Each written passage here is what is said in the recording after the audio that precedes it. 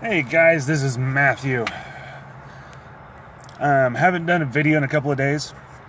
Been real busy at the house.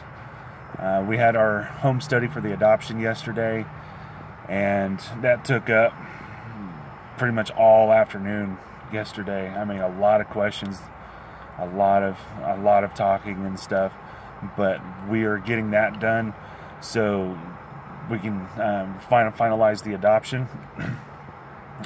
We did not go through an adoption agency. It was a private adoption. It was actually a neighbor from the last place that we lived at my friend's house.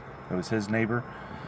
So we're doing everything a little bit different from what normal people would do it. A little bit quicker and a lot cheaper. But that's what I've been doing for the last dealing with for a while.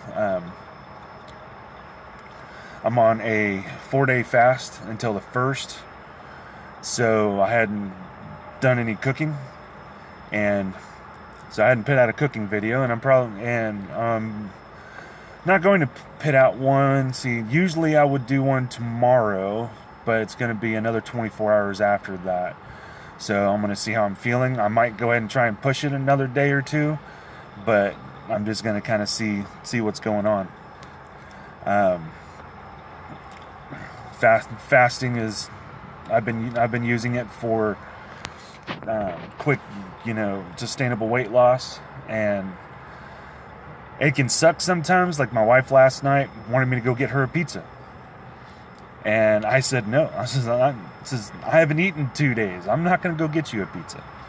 He says, you want a pizza? You can go get it. So she ended up having some smoked sausage at the house, and it was kind of funny because, kind of kissed her after that, and I was like, man, that tastes good. So, but I'm trying to get as much fasting in before the beginning of next month, because I've got plans for stuff that I want to do next month where I'm going to end up gaining and losing weight almost every week. So I'm not going to go into a whole lot of detail, because I'm going to make an action. When I start those videos, I'll go into full detail of what I'm doing. But we have a blood sugar meter that I'm going to pit to use, because I've been curious about a few things, and it's something I don't really see on YouTube. I see people mess around with these blood sugar meters, or just take them normally, just checking their blood sugar. But I've never seen anyone actually do comparisons in the sense of a regular Coke versus a Diet Coke. I mean, does Diet Coke spike your blood sugar? I have no idea. I know a regular Coke would, but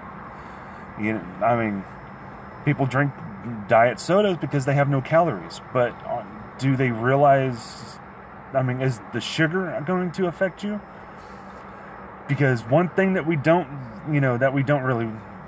realize is that blood sugar activates your insulin. When you eat something or drink something that has sugar in it, it activates your insulin. Your insulin goes up to bring your sugar levels down, where your insulin is actually designed to store fat.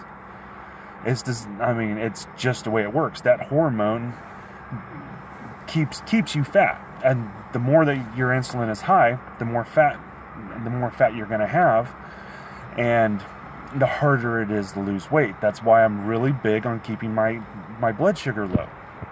But at the same time, I don't actually know what my blood sugar is at on a daily basis. So next month I'm going to be checking that. I'm going to be doing blood sugar after fasting, after I eat, and I'm going to be testing out some foods.